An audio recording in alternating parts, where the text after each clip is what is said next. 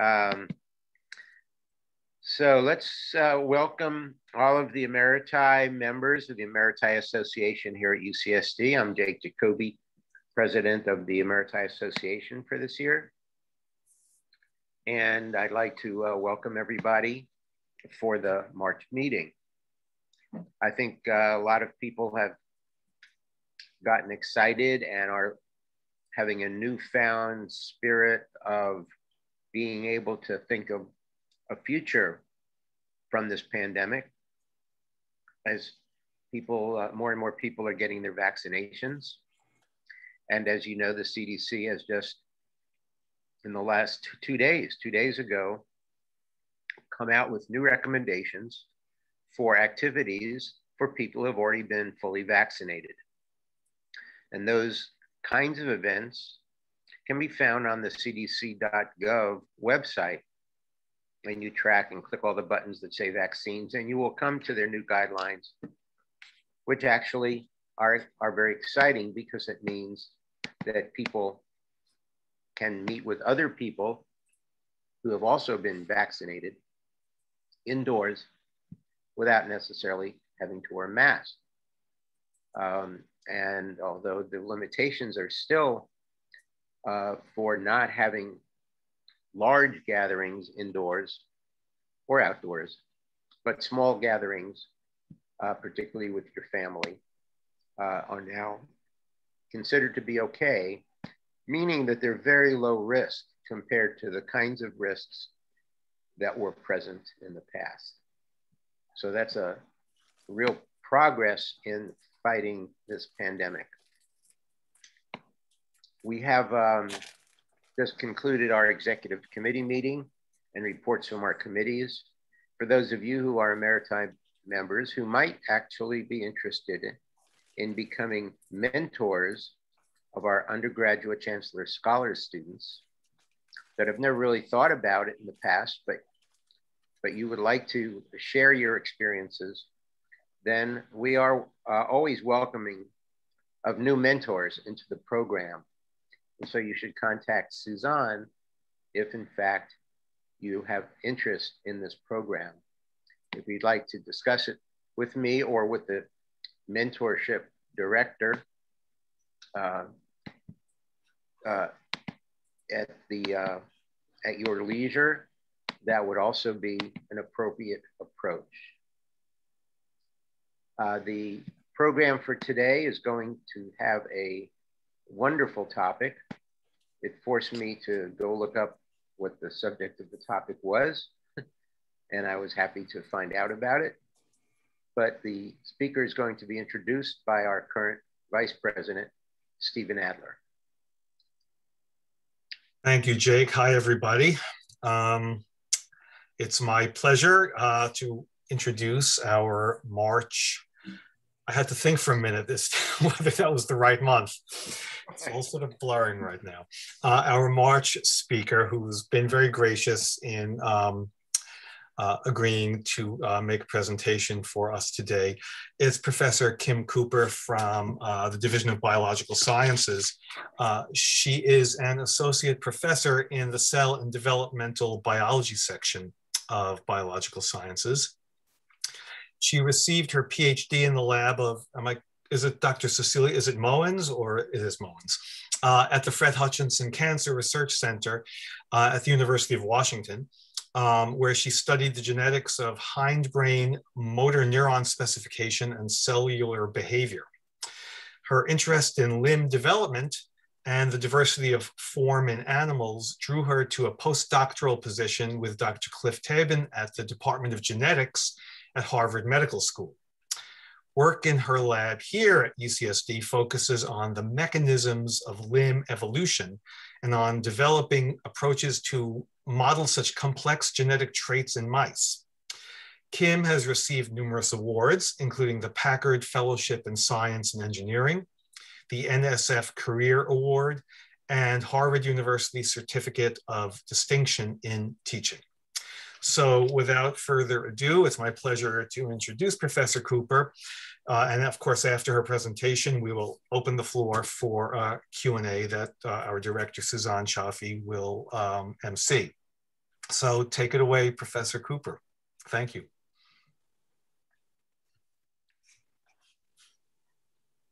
Thank you, Stephen, so much for the introduction and for inviting me to speak to you all today. I like to start off in this sort of virtual forum by encouraging anyone who feels like it to keep your cameras on, just because it helps in this whole talking to the void world that we're in. Also, if you have any questions as I'm going along, don't hesitate to raise your hand or turn on your mic and ask. If you need some clarification, I know we have faculty from very diverse disciplines, and so I've tried to make this talk as accessible as possible, but please ask questions. So I'm gonna start off a bit by talking about my personal background. So I grew up in Texas, out in the middle of nowhere. We were about 20 minutes from the nearest movie theater. And so I was surrounded by an enormous amount of animal diversity. I've had some sort of personal contact with each animal on this slide. And then when I was when I was an undergraduate student at Cornell, I was taking developmental biology classes. I became fascinated by the embryo, just as the unfolding of all of these processes from a single cell to the adult, and decided to do my graduate studies on zebrafish hindbrain development, as was mentioned. And then towards the end of my PhD, kind of came back to this idea of the extreme diversity of animals, here focused now on just a group of mammals. And what I thought was really interesting, and what I decided to do for my postdoc, I thought it was really interesting that if you take each of these species and you remove the fur, the skin, the muscle, connective tissues, and reduce them down to just their bony skeletons, you can still recognize each of these species as distinct from one another. And I think that at least to sort of a genre level, you'd be able to identify each of these organisms if you had only the limb skeleton. And that's because natural selection, acting in a variety of different environmental contexts, has driven the elongation of the bat wing digits, for example, the reduction of the horse limb skeleton to a single toe, the severe reduction of the pelvic skeleton of a dolphin, and the forelimb skeleton to a flipper.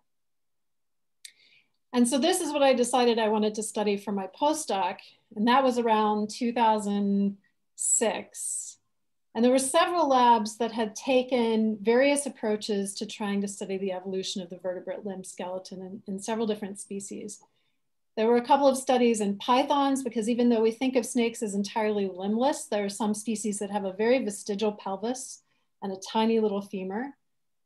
There are these Australian skink lizards, different species of which have different numbers of toes. The anolis lizards of the southeastern United States and the Caribbean islands that have had a radiation of limb forms and functions. This is a wallaby that has just an incredibly weird hind limb, if you want to look that up. And then the bat, of course.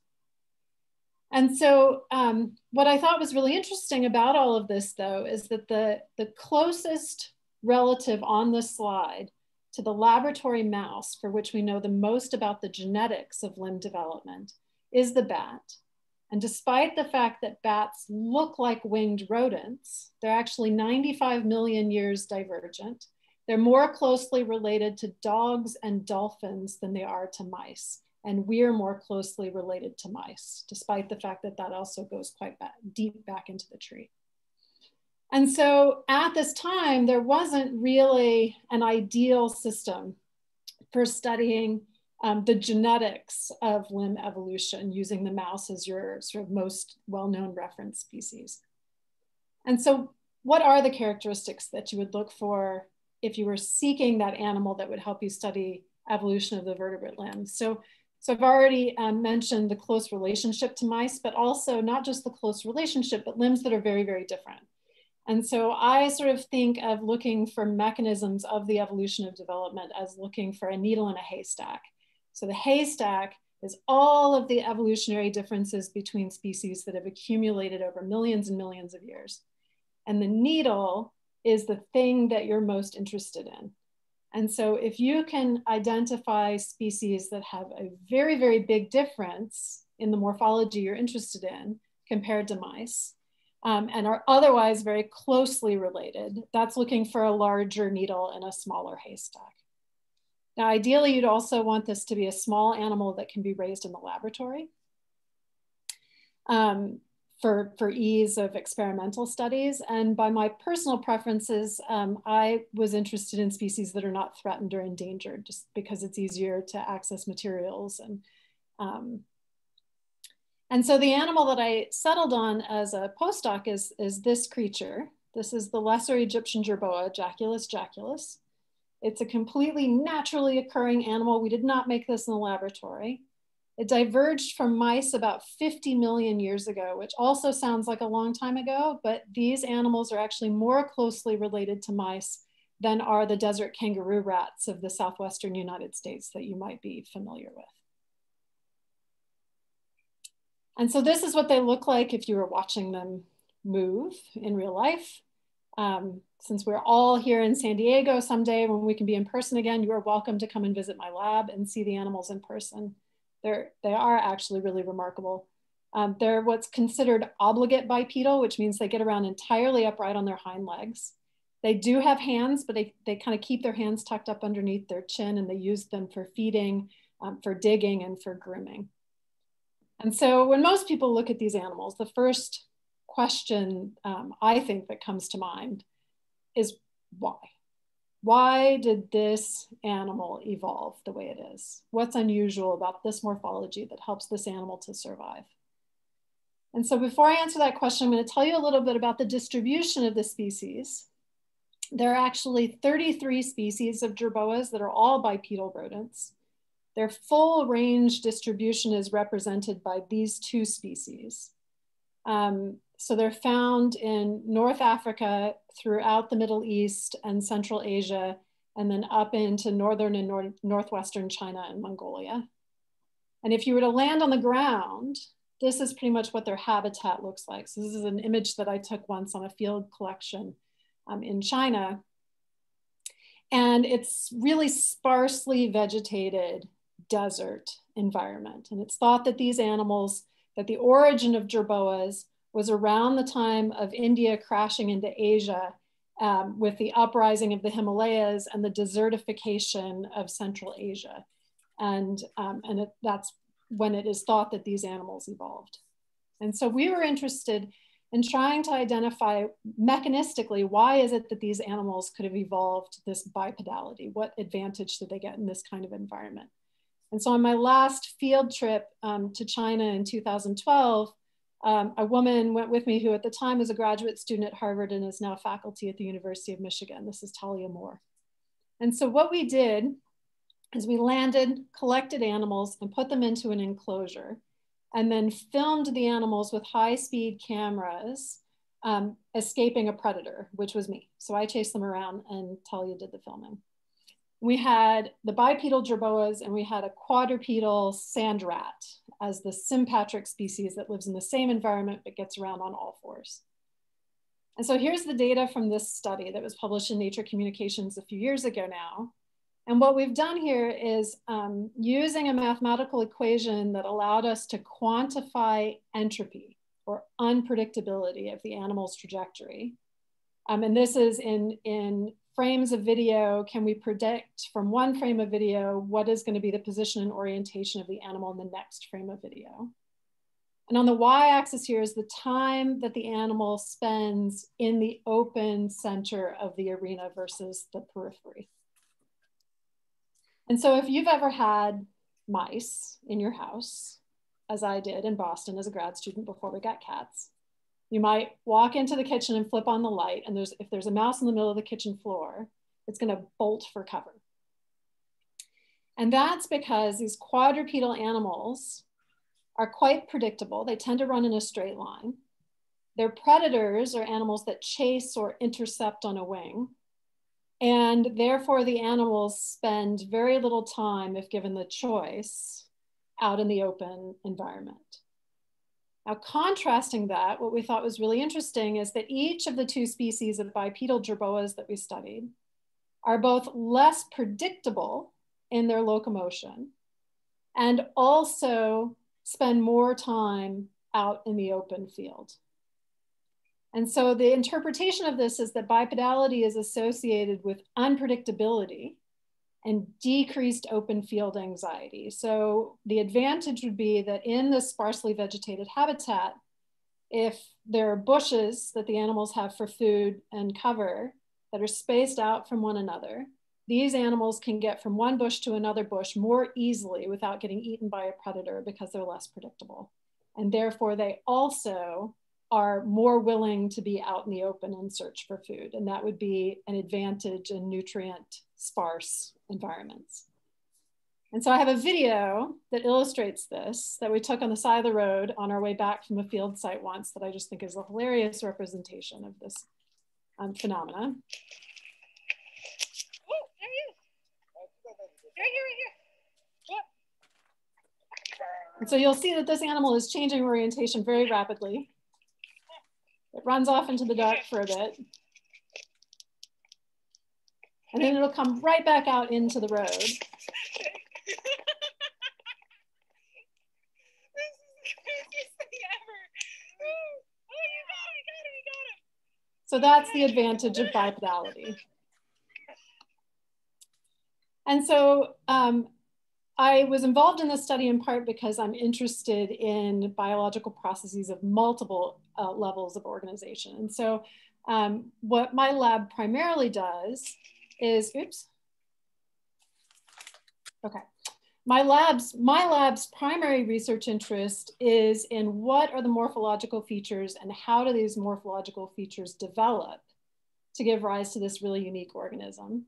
But I like to study that in the context of the biology in which they evolved. And so the features that they have evolved are the loss of the lateral digits. We have 5 fingers, and by lateral digits, what I mean is that these animals have the 3 central toes, but they've lost the 1st and the 5th toes, which is evident here in this adult skeleton that I pulled out of a museum drawer.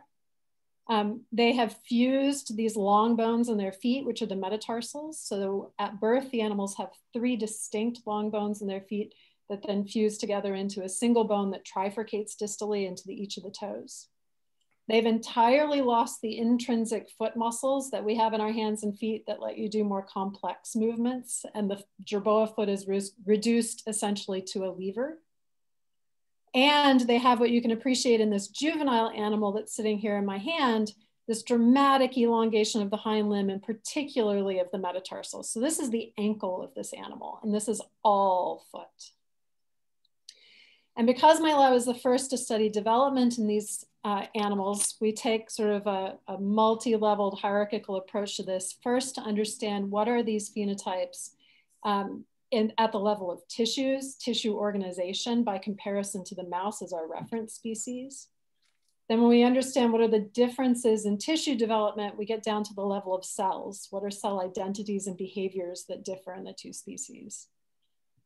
And then we work to identify the genes that have expression that differs in the 2 species at the times that these differences in the cells and tissues are being established. And then because many of the same genes are responsible for development of the forelimb and of the hind limb, we don't think that it's going to be the coding body part of the genes that make proteins that differ between species, but rather differences in the regulation of those genes, the instructions that say how much of a gene is going to be expressed at a particular time in development and location. And so for the first part of this talk, I'm going to focus on this phenotype of the elongation of these foot bones, the metatarsus.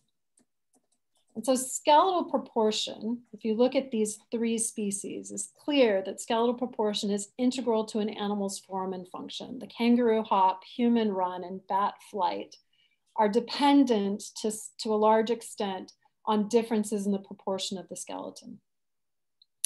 It's also evident from looking at an individual over time, so a human embryo to adult, for example, where each of the sort of scaffolds that's going to give rise to these adult bones starts off at a much more similar size in the early embryo, and then differences in the rate and duration of growth establish these extreme differences in the length of the short hand and foot bones compared to the long arm and leg bones.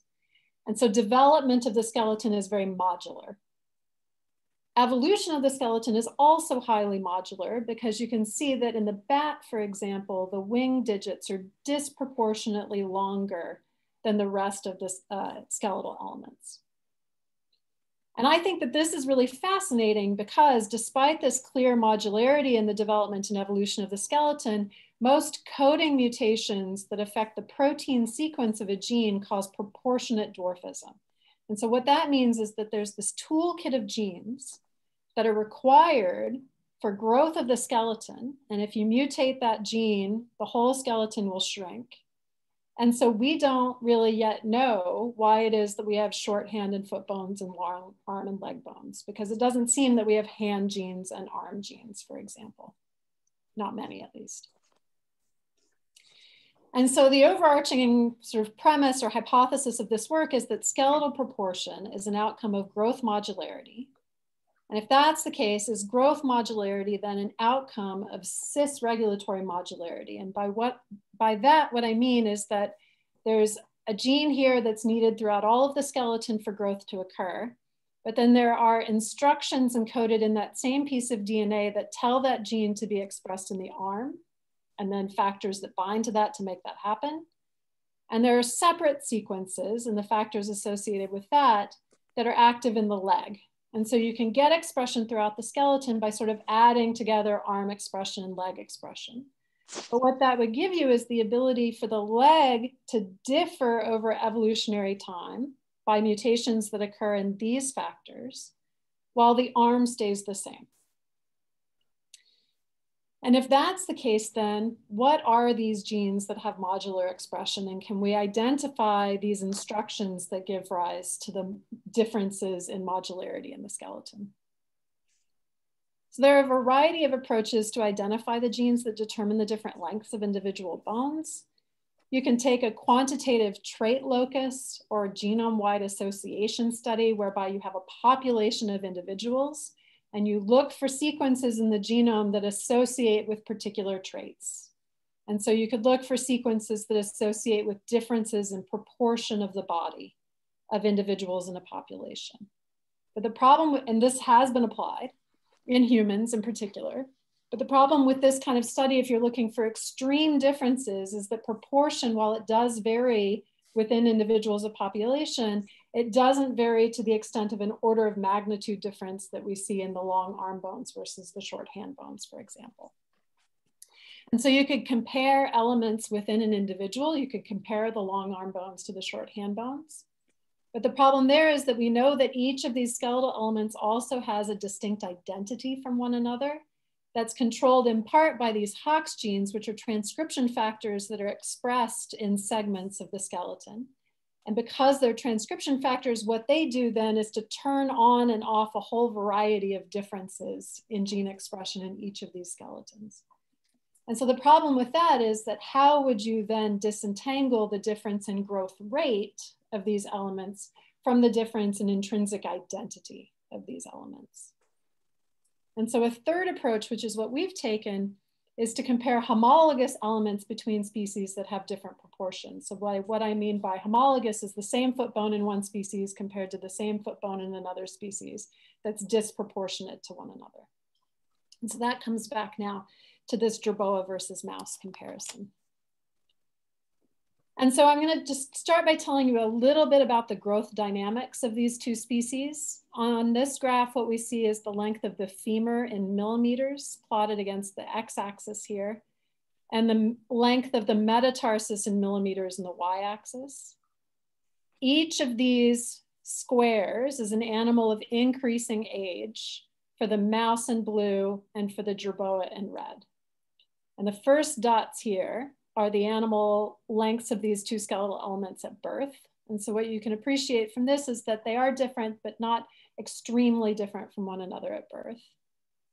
And that within the first week after the animals are born, there's an acceleration of growth in the hind limb of the Jerboa compared to the mouse. And in the mouse, while the femur continues to grow until about 28 days or so is the length this animal, or is the age of this animal. The metatarsus stops growing by about 2 or 3 weeks. And so you get this sort of increasing length of the proximal skeleton of the femur while the foot stays small. Whereas in the jerboa, both the femur and metatarsus continue to grow and grow and grow until you get this outrageous adult proportion. And so there are 2 differences in these postnatal growth dynamics. There's an initial acceleration of growth that occurs in the jerboa, and then a prolonged elongation of the skeleton for longer than the mouse.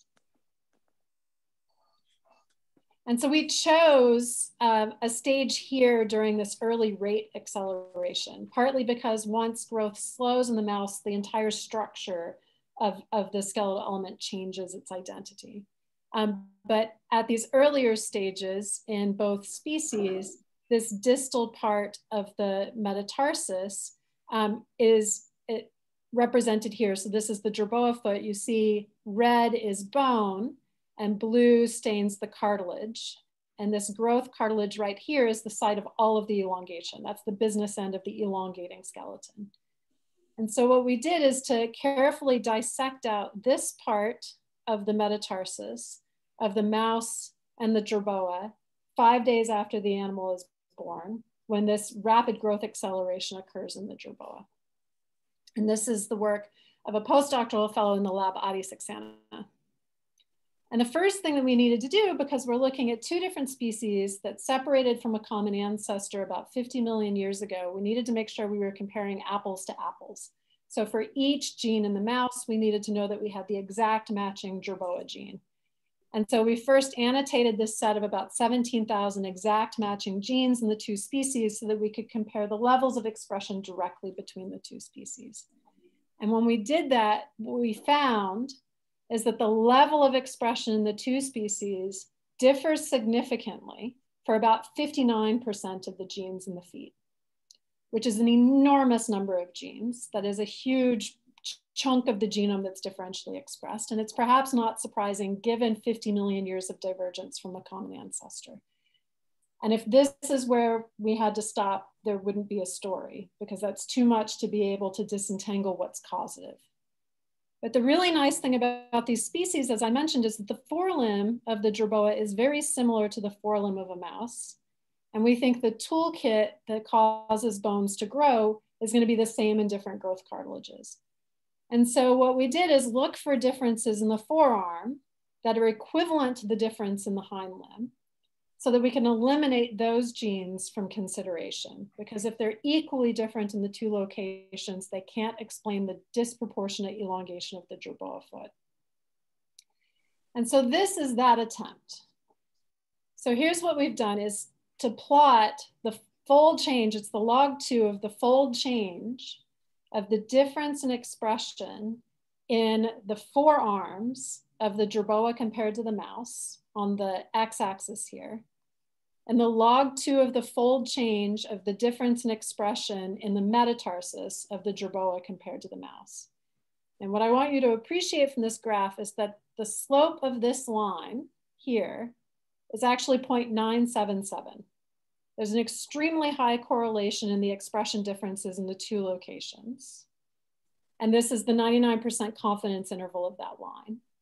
And what that says is that a majority of the genes, if they're differentially expressed in the feet, they're equivalently differentially expressed in the arm, and we can eliminate those from consideration because they can't explain differential growth as a function of skeletal proportion. And so among these that differ in both locations, what we're left with is 241 genes differ in both locations, but they're not correlated between skeletals.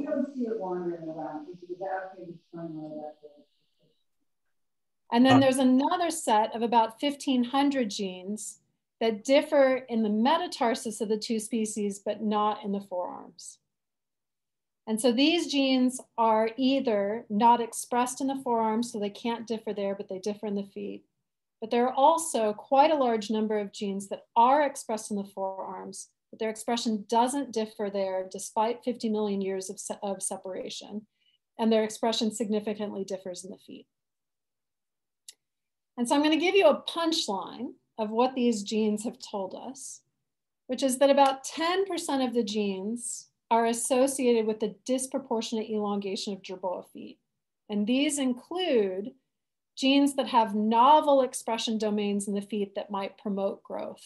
And I've listed a few here. SHOX2, HOXB13, and PAX1 are genes that we found that are not expressed in mouse feet, and they appear in Jerboa feet, and we have reasons to believe that each of these genes might accelerate growth.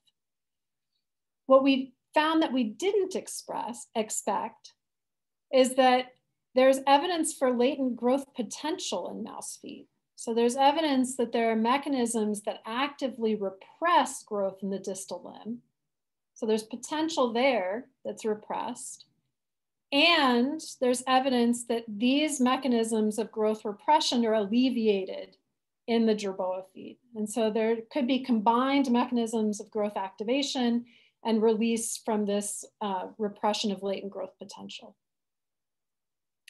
Now I'm going to focus in on one example of these, which is SHOX2. And the reason for that, I got excited by this one because I knew this gene before I hovered my mouse over this data point and saw that it was present here. And it stands for short stature homeobox, and it's number 2. And that's because the human ortholog of this gene is mechanistically responsible for several short stature syndromes in humans, such as Langer syndrome, as an example. And its expression here is validated in the Jerboa metatarsus. This is a growth cartilage, and each of these dots is some RNA expression of SHOX2. And you see it's absent from mouse metatarsus in our experiments. And this was this data here, the absence of its expression in the mouse metatarsus, confirms what had been previously published in mice, rats, rabbits, humans, cats, etc. There are a large number of limbed vertebrate animals that have been looked at. And it's always expressed in the proximal limb skeleton and has never before been detected in the distal limb skeleton. And this is a wild type. This is a normal, genetically normal mouse with its skeleton. And this is the SHOX2 knockout. So the loss of function SHOX2 mouse has a dramatically shortened proximal limb skeleton where SHOX2 is expressed, but its distal skeleton appears to be fine. And so this shows that this gene SHOX2 is necessary for proximal limb bone growth in the mouse. And then our colleagues had this data literally sitting in a drawer for 10 years unpublished until they learned about our results and contributed this data to our paper, showing that when SHOX2 is misexpressed, when you force it to be expressed in the distal limb where it's not normally found in a mouse, that expression is sufficient to increase the length of hand and foot bones. So this is SHOX2 overexpressing hand and foot compared to mouse or to controls. So just qualitatively, you can tell that there's a difference in length here that's quantified below. So this was really cool. We have this gene that is appearing in the Jerboa metatarsus that's both necessary and sufficient for bone length in the mouse. And coming back to this question about growth modularity, what are the mechanisms by which we could gain expression in the Jerboa foot? And so to answer this question, we've taken an approach called attack-seek, whereby you use this mechanism to stick these colored bits here, this blue and red colored bits, are adapter sequences that allow you to get the DNA sequence of a site in the genome that's accessible for this element to jump in. And so regions of the genome are accessible when they're open so that transcription factors can bind to them. So this kind of analysis helps us to identify which bits of the genome are being actively accessed for gene expression that might be these gene regulatory sequences. And so by amplifying and sequencing each of these little bits of DNA that's been cut up and tagged, we can map these then to the genome of our species, and you get these pileups or peaks of represented bits of DNA that were sequenced at all of the places where it seemed the instructions were being read for that gene to be expressed. And what we found that was really exciting is an open chromatin peak in the Jerboa metatarsal that says this little bit of DNA is being accessed and used in the Jerboa, but not in the mouse, and it lies near SHOX2.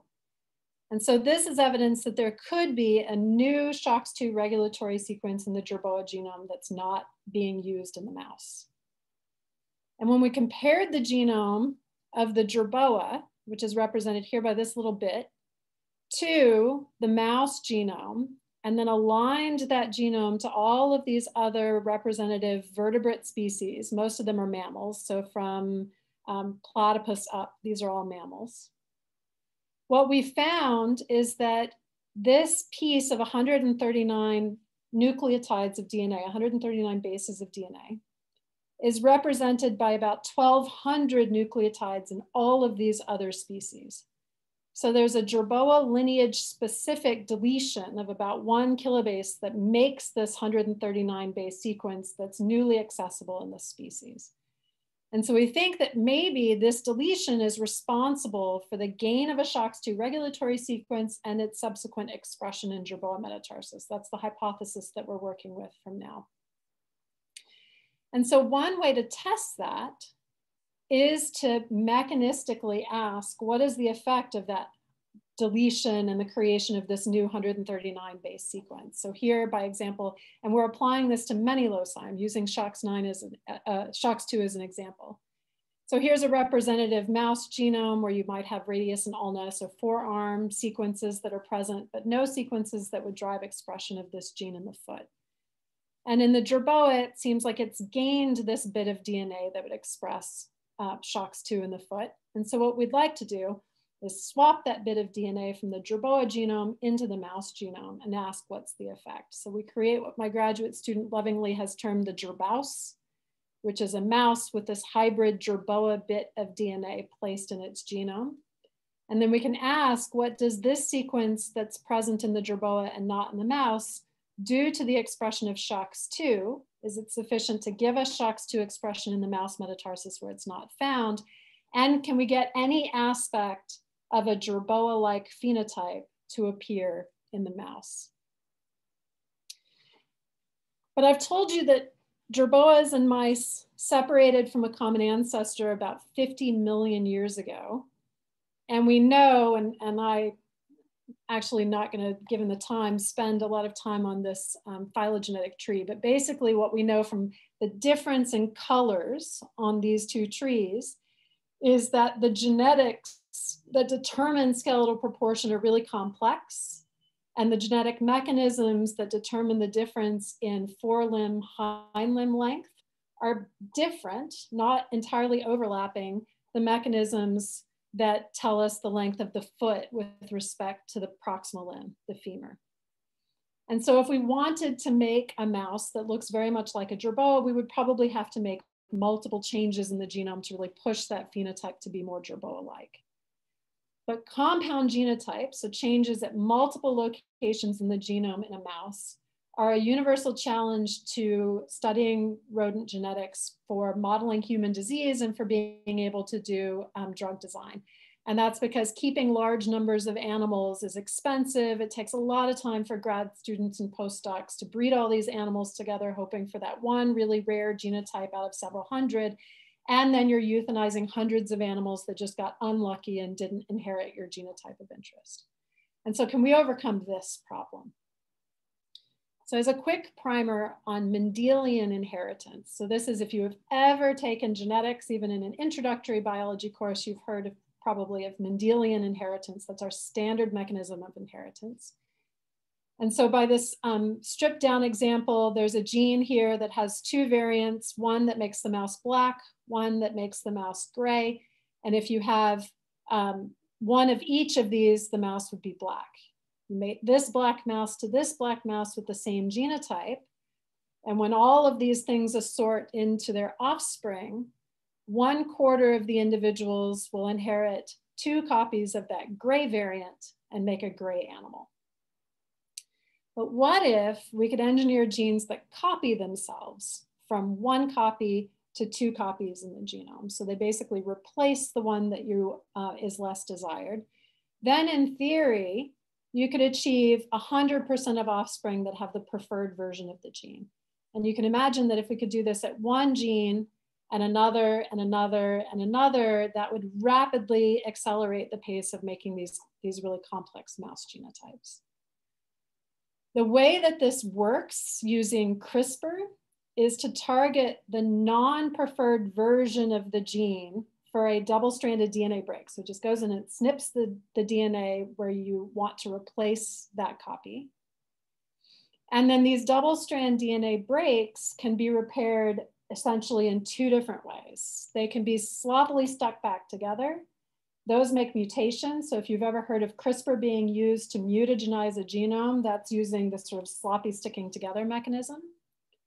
Or if you have a template sequence that has some similarity, it can copy information into that cut that wasn't previously present. And we know that this sort of homology-directed repair, this sort of using template sequence, works if you have lots and lots and lots of bits of DNA that you've injected in with your CRISPR machinery. So this is one of the ways that we get targeted insertions of pieces of DNA in mice or cells or a variety of other species.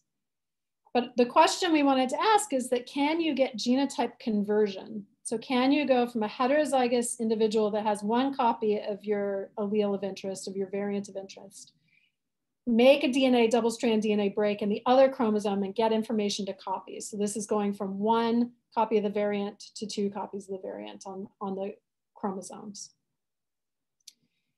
If you've heard of the Tata Institute for Genetics and Society and efforts on this campus to develop gene drives in insects, this is the system that works efficiently in flies and mosquitoes. And this forms the foundation of these CRISPR gene drive over multiple generations. And that's because if you release a small number of individuals that have this kind of copying mechanism, as that is inherited at a high frequency in a population, that variant will rise to saturation in that population. And if it tanks the fertility of the animals, then the number of mosquitoes will decline. These kind of approaches have also been proposed to eliminate invasive rodents on islands. This is a huge problem for island ecology because they're a small percentage of Earth's landmass, but they represent a very large fraction of extinct bird, amphibian, and mammal populations. And most animal extinctions that occur on islands are due to invasive populations of mice and rats that really had no business being there, other than the fact that they've been carried over by human activities. And so we wanted to just test in the laboratory whether this kind of a mechanism could work in mice. And what we did is we engineered this transgene, a piece of DNA that we inserted into the mouse genome, and we inserted this copycat transgene into the gene called tyrosinase that is normally responsible for the black pigmentation in mice. And so if you disrupt this gene, they're white. And that's just because we chose this gene, because then it makes it easy to see the readout of what we've done to the animals by inheritance. This bit of DNA that we inserted into the tyrosinase gene, that includes this little bit of the guide RNA that's needed to target the site that's going to be cut, which is the same site that was used to insert this piece. So this can never be cut again by this guide RNA, but the wild type, the intact version of this gene can. And it also encodes this M-cherry, which is a red fluorescent protein, to track the inheritance of this piece of DNA.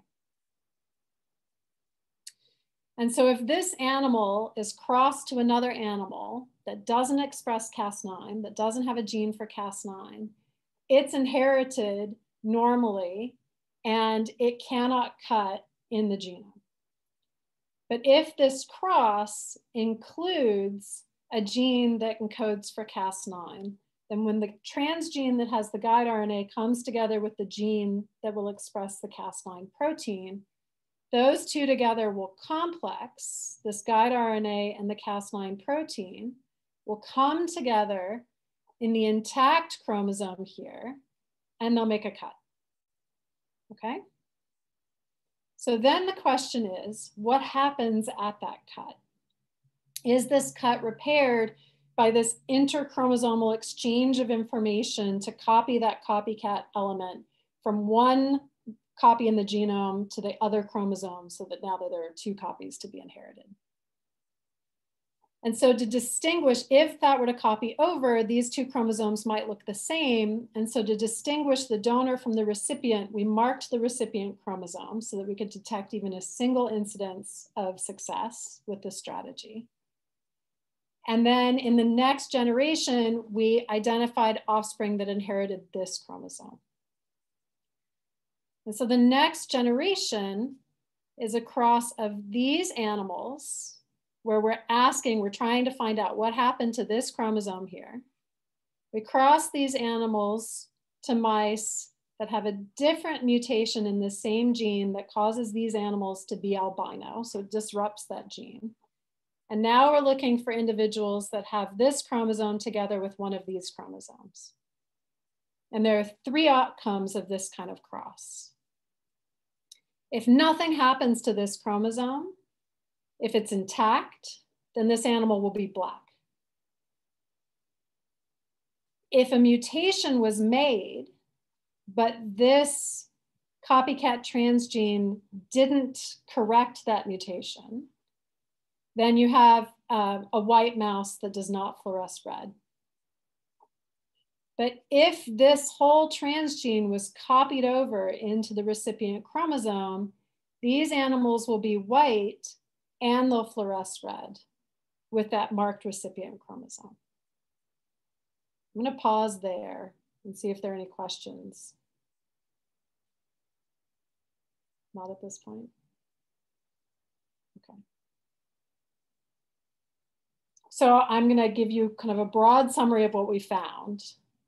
We've attempted multiple strategies to do this in the early mouse embryo and in the male and female germlines.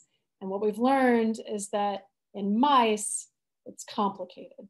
And this is the work primarily of my graduate student, Hannah Grunwald, that defended in December, and we'll be starting her postdoc soon.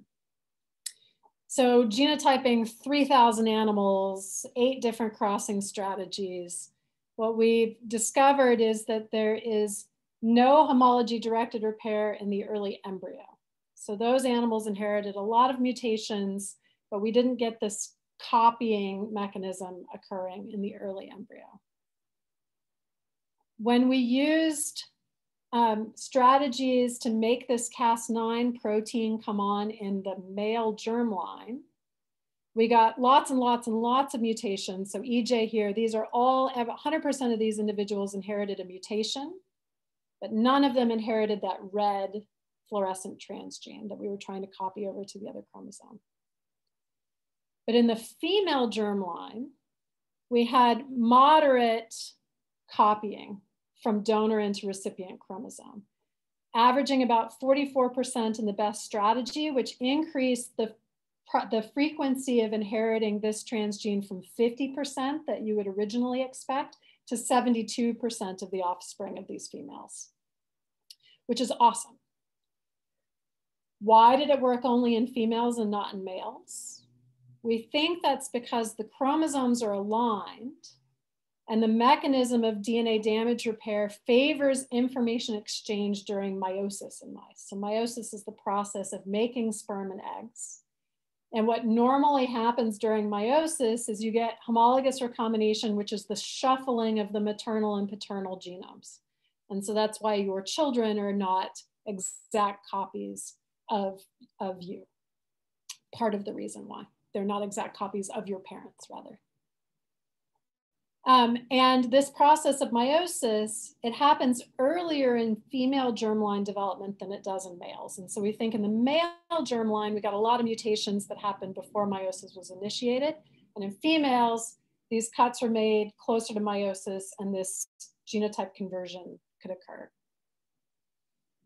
And so another graduate student in the lab, Alex Weitzel, has taken a new strategy to see if we can improve the efficiency by timing this Cas9 expression more precisely within meiosis.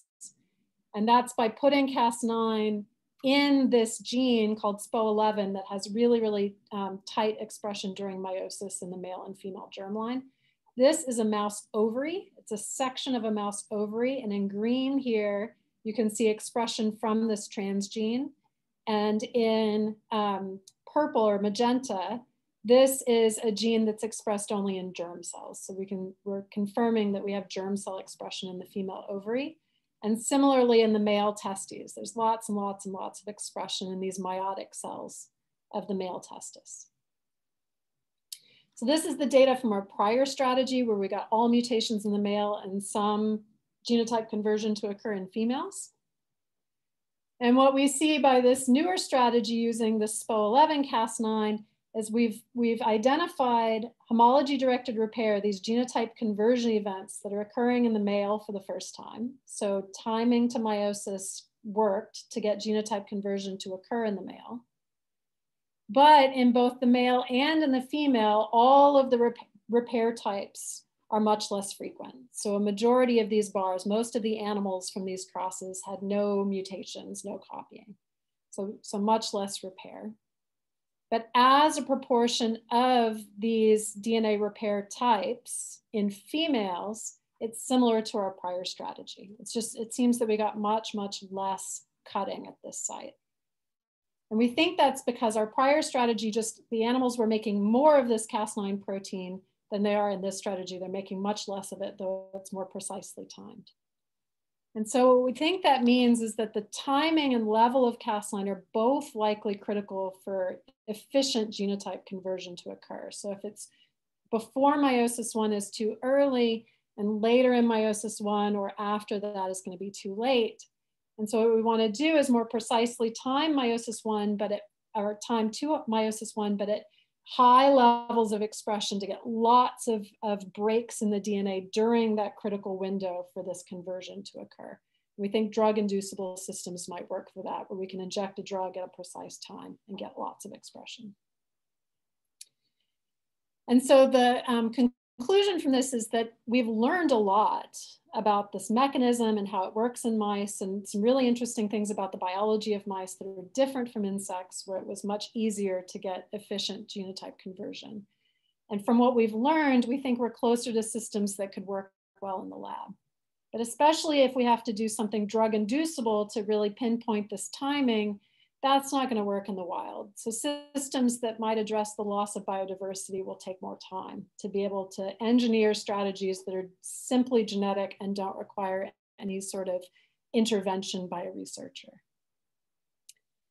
And with that, I'm going to thank everybody in my lab. The first part of what I talked about was the work of Assn. This last part on genotype conversion was 2 graduate students in the lab, Hannah Grunwald and Alex Weitzel. I want to thank all of my collaborators everywhere, my funding sources. If anyone would like to reach out to me, here's my email address. Thank you for being here and for your time. I know this was a fair bit to chew on for people in the non-science disciplines, perhaps, but I'm excited to take any questions that you have.